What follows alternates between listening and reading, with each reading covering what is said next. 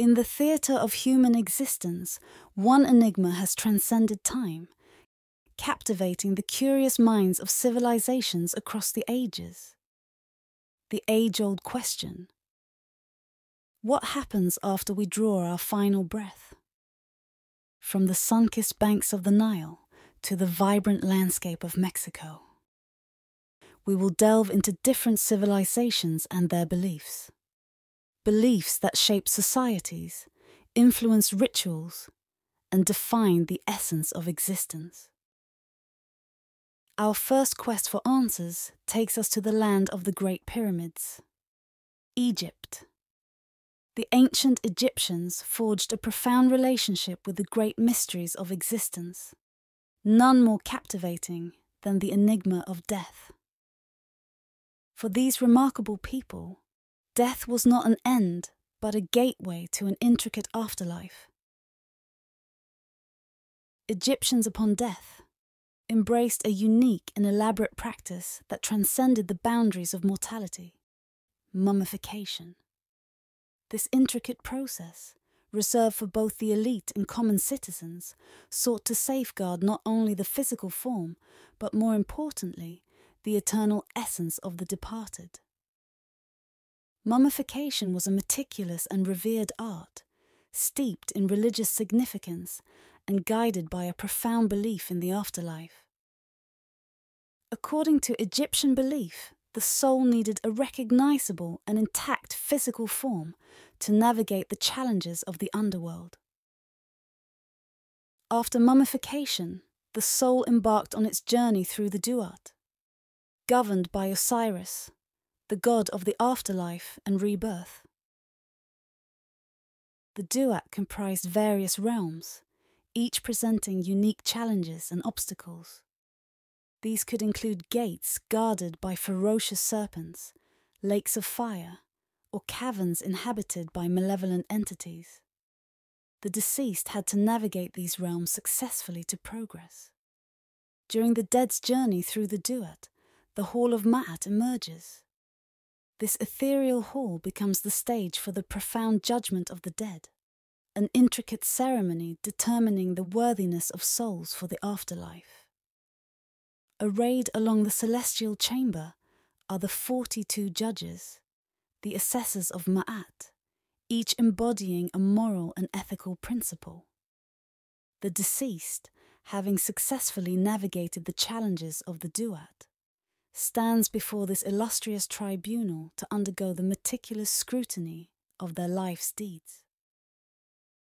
This declaration, a litany of moral affirmations, becomes the soul's plea for a favourable judgment. At the heart of this celestial courtroom stands Ma'at, the goddess personifying truth, justice, and cosmic order. Her feather, representing the embodiment of harmonious existence, becomes the fulcrum upon which the destinies of the deceased teeter.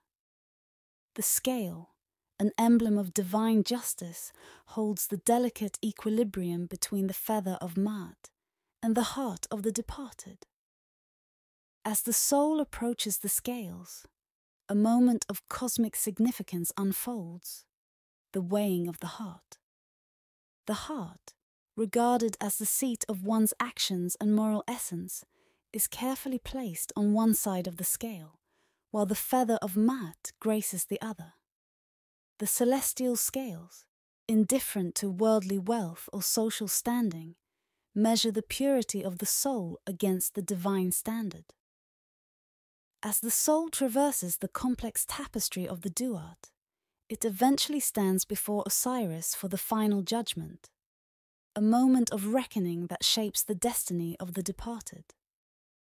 Osiris, the venerable god of the afterlife and rebirth, scrutinizes the soul's journey through the duat, taking into account the intricacies of the negative confession and the outcome of the cosmic scales.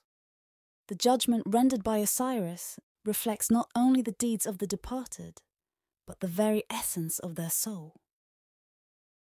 If the individual is found worthy, having upheld the principles of Ma'at, Osiris ushers them toward Aru. Aru, in ancient Egyptian mythology, is a paradisiacal realm associated with the afterlife, a celestial counterpart to the earthly existence. This idyllic abode is often envisioned as a lush and fertile oasis, reflecting the Egyptian concept of paradise. The name Aru translates to reeds or reed fields, underlining its serene landscape. This heavenly realm is believed to be a place of eternal bliss, where the blessed souls enjoy an existence free from hardship. If Osiris withheld entry, it signaled that the individual's life had been marked by wrongdoing and moral imbalance. The denied soul faced an ominous fate, often depicted in the form of Ammit, the devourer. Ammit, with its composite features of a crocodile, leopard, and hippopotamus, was believed to consume the hearts of the unworthy.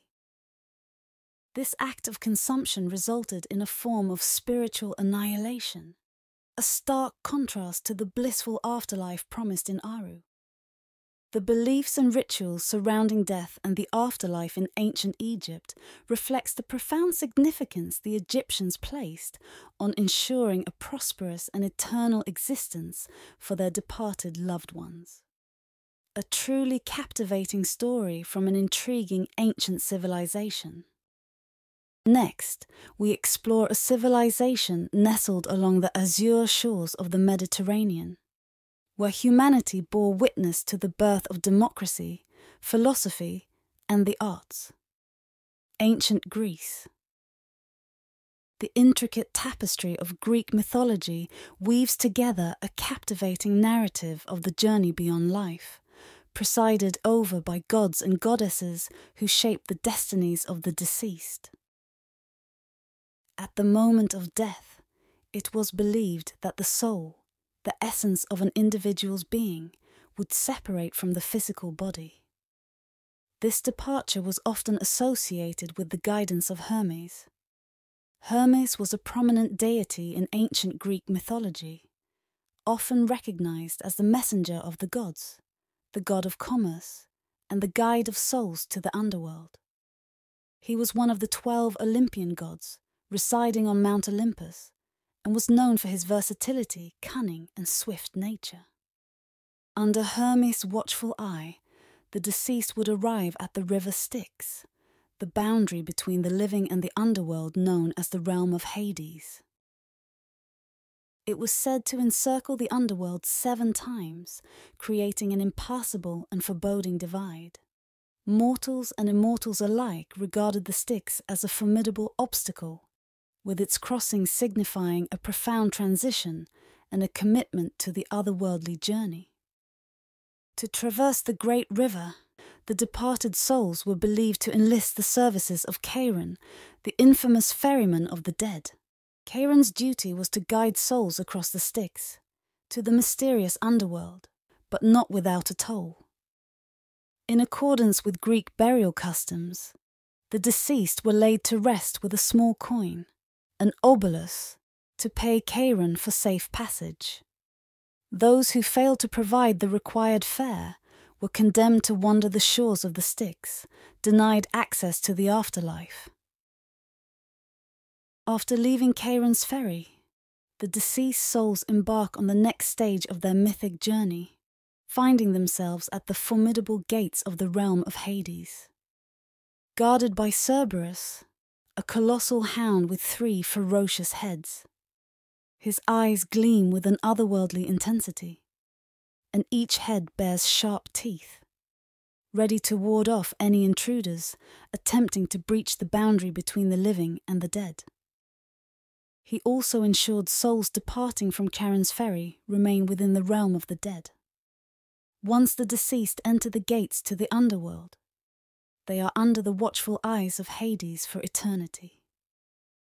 In the tumultuous dawn of Greek mythology, when the cosmos itself seemed to take its first breath, the mighty gods gathered to decide the fate of the universe. With a grandeur befitting their divine stature, Zeus, Hades, and Poseidon emerged as the gods entrusted with the dominion over the realms of sky, underworld, and sea. Zeus, the thunder-wielding king of the gods, ascended to the celestial heights, claiming dominion over the vast expanse of the sky. Poseidon, with a trident that could stir the mightiest tempests and calm the fiercest waves, claimed lordship over the boundless oceans. And Hades, who descended to the depths beneath the earth, where shadows danced in perpetual twilight. The underworld. The underworld became Hades's solemn realm. Here the god of the dead presided over the souls of mortals, ensuring that the departed found their rightful place among the echelons of the afterlife. As souls navigate the intricacies of the Greek underworld, a pivotal moment awaits them. Judgment from the three judges of the dead: Rhadamanthus, Minos, and Aeacus. This divine trio assumes the profound responsibility of assessing the deeds of the departed and determining the fate that awaits them in the afterlife. Within Hades, 3 distinct afterlife realms await the judged souls, each carrying its own unique essence and significance. Elysium, Tartarus, and the Asphodel Meadows represent the complex tapestry of rewards, punishments, and neutrality that weave through the Greek underworld. Elysium, often described as the paradisiacal haven of the virtuous and heroic souls, stands as a realm bathed in eternal bliss. The sun here always shines, casting a warm and golden glow over the idyllic landscapes. Heroes, poets, and those who led lives of exceptional virtue find solace in Elysium. It is a place where the spirit of the noble and valiant can revel in perpetual peace, away from the tribulations of the mortal world. In stark contrast to the serene beauty of Elysium, Tartarus represents the abyss of torment, reserved for the most wretched and condemned souls. Those judged unworthy and deserving of punishment find themselves plunged into the depths of Tartarus, where eternal suffering becomes their fate. The landscape of Tartarus is characterized by its desolation and darkness, a place where the condemned endure the consequences of their earthly misdeeds. Between the extremes of Elysium and Tartarus lies the Asphodel Meadows, a realm of neutrality and mundanity. Souls whose deeds do not warrant the extremes of reward or punishment find themselves in this enigmatic and somewhat ordinary region of the underworld. The Asphodel Meadows are often depicted as a vast expanse of plains adorned with the unassuming asphodel flowers. It is here that ordinary shades of the departed exist, their memories gradually fading away. The Asphodel Meadows represent a kind of purgatorial state where souls lead an existence that lacks the heightened experiences of both Elysium and Tartarus. The ancient Greeks' journey to the underworld is not merely a mythic odyssey. It is a profound exploration of the human condition, morality, and the timeless quest for equilibrium in the cosmic order. The river Styx, the 3 judges, and the realms of Hades serve as metaphors for the existential journey each soul undertakes, transcending the mortal realm and venturing into the mysteries of eternity. Our next look back in time takes us to a part of Earth steeped in mystery and adorned with the vibrant hues of a rich cultural tapestry, Meso-America. Home to the Aztec civilization. In the intricate tapestry of Aztec cosmology, the journey beyond mortal existence is a captivating odyssey woven with myth, symbolism, and a profound connection to the circumstances of one's demise. The afterlife is not a monolithic destination. It's a mosaic of realms, each uniquely influenced by the circumstances of death. For the most ordinary of deaths, such as old age or illness, Mictlán awaits. Embarking on the journey to the mysterious Mictlán, often referred to as the place of darkness, mark the destiny of many Aztecs. Mictlán, the underworld of the Nahua people, also known as the Aztec, is a shadowy domain ruled by its sovereigns, Lord Mictlantecutli and Lady Mictlancihuatl. This gloomy afterlife destination could only be reached by the departed after a meandering 4-year sojourn beneath the earth. This pilgrimage starts with the encounter of Apanahuaya, a formidable river wide and gushing, too intimidating for the deceased to swim across. To conquer this obstacle, the departed soul is accompanied by a unique guide, an Itzcuintli, a special dog customarily cremated with the corpse. The loyal canine serves as a companion, helping the soul navigate the treacherous waters and embark on the subsequent stages of the journey. The soul then navigates between clashing mountains known as Tepetal Monomiclia, a symbolic pass where the fear of these mountains colliding and crushing the traveller looms large. The deceased then climb the merciless hill of flint, where razor-like stones cut the skin. The soul then faces Kelhuacayan, 8 mountains perpetually covered in snow. The cutting winds and the freezing environment represent the harsh conditions of the afterlife. Panicatacoyan presents the next challenge, an expanse of cold and large moorlands where the dead must walk endlessly. The journey continues through Tamiminaloyan, a long path where the soul is struck with arrows fired by unseen hands. The soul then arrives at Tecoilanaloyan, a place inhabited by thousands of fierce beasts. In the face of these creatures, the passers-by must open their chests, allowing the beasts to eat their hearts. After confronting fierce beasts, the dead are forced to dive into Apanuyayo, where the water is black and the lizard called Xochilonal resides. Finally, they had to traverse 9 rivers along a mist-shrouded and darkened pathway known as Izmictlán Apoctkalolca. In this realm, the sun remained perpetually absent, casting an unyielding shadow over the challenging journey.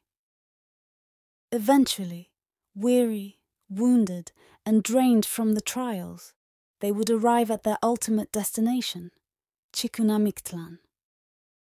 Here, they would encounter Mictlantecutli, the formidable god of death, who awaited them with a sense of retribution. In this realm, the perpetual cycle would find its conclusion, and here they would reside until their bodies and lives faded away. From a sanctuary reserved for Aztec elders to a celestial paradise tailored for the young, our next exploration into the realms of the Aztec afterlife brings us to the enchanting domain of Chichihuacoco, the paradise orchard of the gods. Chichihuacoco stands as the inaugural mansion in the Aztec afterlife, reserved for a select group, the children who departed this earthly realm prematurely. Picture a paradise where the laughter of children intertwines with the rustling leaves of a sacred tree, the central feature of this celestial realm. Its branches drip with a celestial milk, a nourishing elixir that sustains the departed children. The imagery is nothing short of enchanting, symbolizing the eternal cycle of life and rebirth. The children residing in Chichihuacoco carry a profound purpose. They are chosen to repopulate the earth in a future era, ensuring the continuity of life when the 5th sun world faces its inevitable end. Ilhuicatl Tonatiuh, or the Kingdom of the Sun, emerges as the next mansion of the dead, beckoning the souls of those who met their fate as warriors on the battlefield and women who perished in the noble act of childbirth. The sun becomes both a symbolic and literal source of life within this kingdom. Ilhuicatl Tonatiuh is envisioned as an eternal plain, bathed in the golden hues of sunlight. Here, the souls of departed warriors transform into rich bird feathers, embodying the vibrant essence of life beyond the earthly realm. Among these celestial creatures are the revered hummingbirds. The hummingbirds hold a special place of honor, recognized as the souls of warriors who met their end in battle. The final realm, Tlalocan, occupies a distinct position in the pantheon of the Aztec afterlife. It stands as a refuge for those who in life were touched by the elements, be they victims of drowning or individuals struck by the potent force of lightning. This celestial abode intertwines with the intricate web of Aztec mythology. At the heart of Tlalocan resides Tlaloc, the god of rain, fertility, and water. Revered for his role in sustaining agricultural abundance, Tlaloc becomes the guardian of those whose lives are claimed by water-related events. In Tlalocan, the departed souls revel in a state of perpetual joy and abundance. The benevolent nature of Tlaloc extends to those who found their final repose in this celestial haven, promising a life free from sorrow and enriched by the constant blessings of the god of rain. The Aztecs' beliefs are truly captivating. The thought of 4 years of hardship to fade away in perpetual darkness must tempt the Aztecs to die heroically in order to rest in a favorable realm. The ancient Egyptians, Greeks, and Aztecs all used the afterlife to shape the way society behaved here on Earth. Their tales woven with myths and enchantment have withstood the test of time.